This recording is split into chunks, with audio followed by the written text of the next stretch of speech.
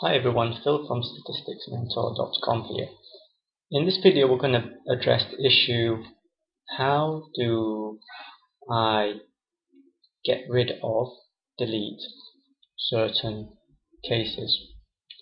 It might be that we want to delete one or a few outliers, or it might be we want to delete a whole group of things, leaving only the group we wish to analyze.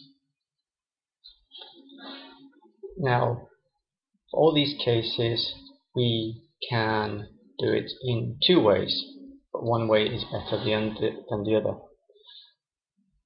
One way is to actually delete the case. Suppose we wish to delete the case in this example. The first case, gender is 1, age is 13, status is S single, say. We would press 1 and then we just hit the delete button on our machine. There you go, it's gone. Let's put it back. Now, if we want to delete more than one thing, we would just repeat that for each case. Okay. Now, what I've just done there some of you might call this data cleaning in your projects. So you can go by the words data cleaning, selecting cases, getting rid of groups, getting rid of cases, anything like that can be dealt with in this fashion. Just point to the case and just press delete. Now, however, such a method ain't so great. If we delete it, we delete a whole load of them, we're not going to get them back. So if you wanted to go back to the original, you would have to go back to the original file. So if we have altered this file in any way by deleting one, using this method, by actually deleting the rows, it's better that you save it, file, save as, and just give it a different name. Okay. In doing so, every time you say you've got a few cases you want to delete, and then you save it, and then you find, oh, I have to adjust it again, I have to delete it again. In each case, you would be creating different files. Alright, so the number of files could build up. Anyway, I'm using a lot of words here, but the thing is that this method I'm talking about, pointing to case and deleting, isn't a good method. A better method is to use the select cases. Alright, I'm going to show you how to do that. You go to Data, select Cases. Window pops up, and then by default your analysis is conducted in all cases. So in this case I've got 10 cases. We want to limit that by only running the analysis if certain conditions are satisfied, certain conditions on the variables. So we click here, if condition is satisfied button, radio button, point. You see that this box is now highlighted. We press if, and now here is where we enter I criteria. Suppose we wish to look at that gender. We want only to look at gender being coded 1. We only want to do the analysis on that. Then take gender to the side and say it's equal to 1. Okay. So this says, well, we're going to select cases that where gender is equal to 1. We press continue, and then we press OK. Now watch what happens to this column when I do that. Okay, what you can see is some cases have been struck out. Right? That's because they do not satisfy the condition. The first case satisfies the condition because we said that gender is equal to 1, so it's kept in. Case 2 is kept in because gender is 1. Case 3 is deleted because gender is 2. Case 5 is 2. Case 6 is 2. Alright. Note also that we have a new column, filter $. Okay, that's just a reserved name. That is a to tell you that that is the filter. Right? And suppose you want to add something else on top of, you decide you want to delete one more case on top of what your filter has already. One denotes, in the filter column, one denotes that the case is selected, 0 that is not selected. Suppose we don't wish to select 1 on top of what we've got here, then just change this, edit this from 1 to 0. Watch what happens to this 1 over there, case 1. 0, enter. You see? So that way I can kind of modify my filter. But then my filter is slightly doing something else now. Okay. Now, why it's good to use a filter is because I can kind of run the analysis on this filtered, on this kind of subset. It's what we call a subset now, because we're not looking at all the cases, we're looking at a subset of cases. Let's start using the right words, phrases. Suppose I want to go back to analyzing all cases. Then all I do is go to data, select cases, and go back to all cases. And now watch all these strike-throughs, they disappear. You see? So that way we can do all the analysis within the one file. We don't have to be creating new files to keep track of, every kind of subset of data that we're looking at. Right. Okay.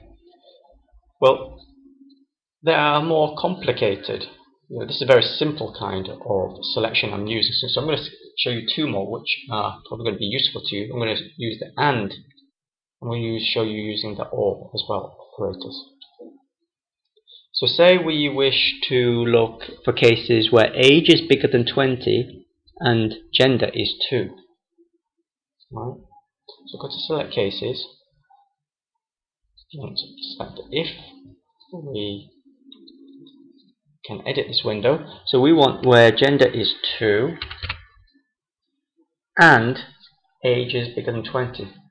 Now what we want is this AND button down here. And age is greater than 20.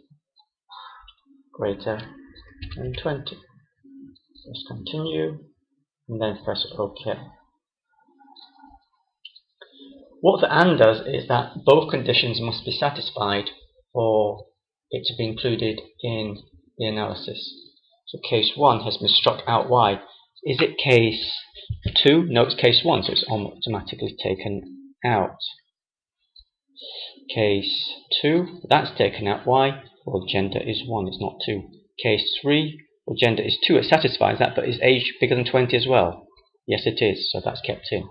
Let's go to another one. Right, so yes, and so on. Okay. So that is the AND. So that we'll be using the AND. Both conditions must be satisfied for it to be included in the analysis. What happens if we use the OR? Sometimes we will choose the OR as well. Edit this, just delete it. The OR button is given by this vertical slash OR. OR means that so long as at least one condition is satisfied, one of these conditions is satisfied, it will be included in the analysis.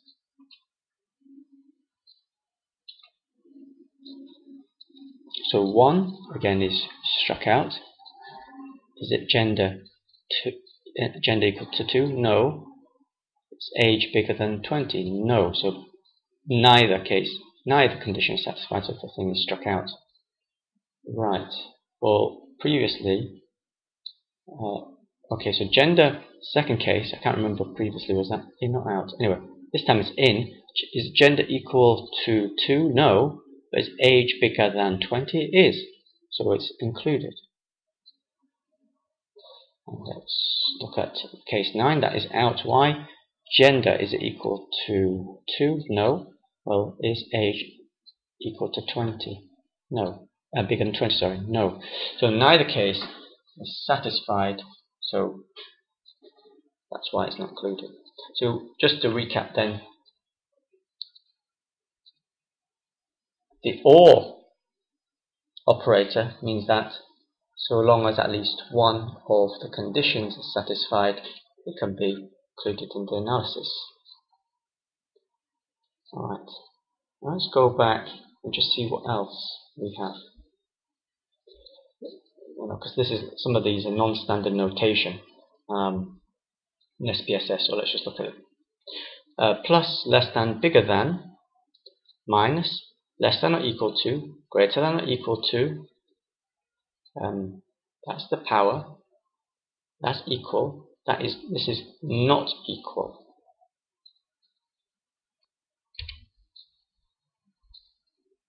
Oh, I think I said this is power. No, this is times, isn't it? Sorry. Times. That's just normal multiplication. This is division. This is and. This is or. This is to the power. So like something to the power of something. We'll use that. This means not. So the opposite of. This is brackets as usual. So this is not equal to. Let's just see how we can apply that. Say we don't want cases where the gender is equal to 2, which is just the same as saying gender is equal to 1. This is saying select cases if gender is not equal to 2. Okay. So gender not equal to 2 selected, yeah, not equal to 2 selected, 2 not selected, and so on. Now for the and or, although I've given you examples where I'm just looking at 2 conditions, you can have more than 2 conditions. So I can look at gender and put a condition age, less than 20 say, and I can also look at another condition. Say that I've only got 3 variables, so I can look at status, blah blah blah. Okay, so it can go on and on and on, and you can do that with the or as well. Right, so I've shown you how to use the and the or operators when we have more than one. To use when we have more than one criteria.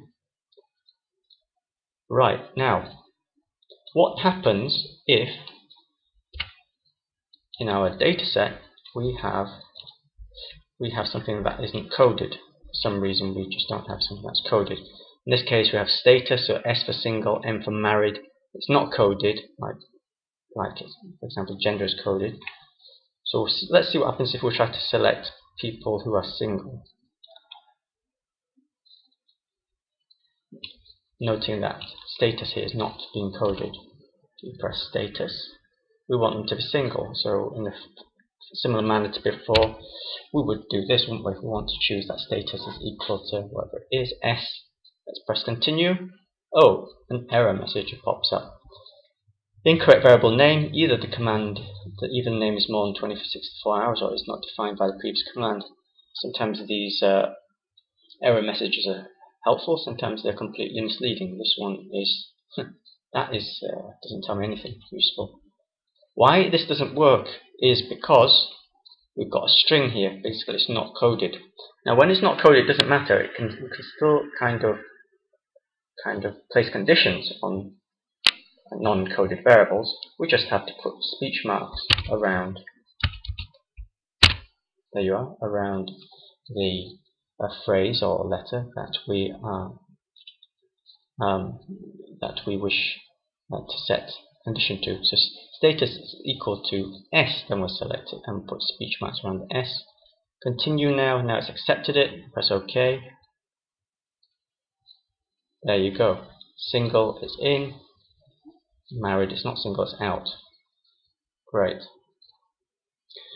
Now finally, before we finish, is that in any kind of analysis we have a huge data set. We might place various filters. You might want to try something. For example, you might want to wish to analyze people who are in the age bracket bigger than 25, or you might want to, that's like one set of analysis, and then you want to repeat the analysis but look at the people who are, say, gender is equal to 1. Alright? So how can you flip back and forth between these subsets? You can do that by giving these filters a name. So if we go to the variable view, filter here, we just call this, say, stat filter. Alright?